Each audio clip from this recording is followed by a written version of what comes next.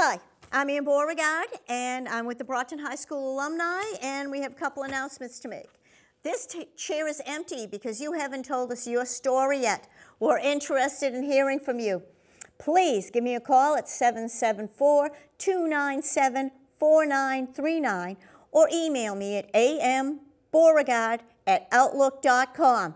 We have heard all sorts of stories from someone that's celebrating 80 years since they graduated Brockton High, to people that were cruising the drag, and an individual who was part of the choral at Brockton High and continues to sing 45 years later with the Jubilate. So I'm here to let you know that we have made a decision on nominees and winners for the 2020 Distinguished Alumni. Now we have 3 categories, and in the young category, we wish to congratulate Sabrina Victor for her contributions to this community and her success in starting her own position.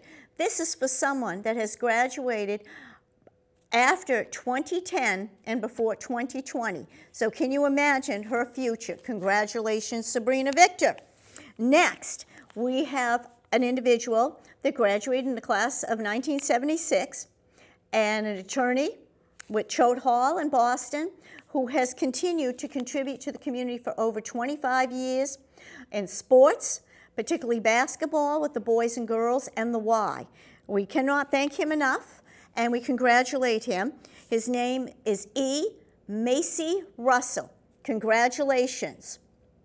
Again, we're pleased to congratulate Dr. Eric Rubin, again, class of 1976. What can I tell you? We always encourage people to nominate, but we want to congratulate him for all his accomplishments as a professional. Dr. Eric Rubin was given the title last year in the summer as the publisher, the editor of the Journal of American Medical Association. Congratulations, Dr. Eric Rubin. This is just a fraction of the nominees that come through annually for these awards. Please consider nominating someone, and please consider being part of the Brockton High alumni. Thank you.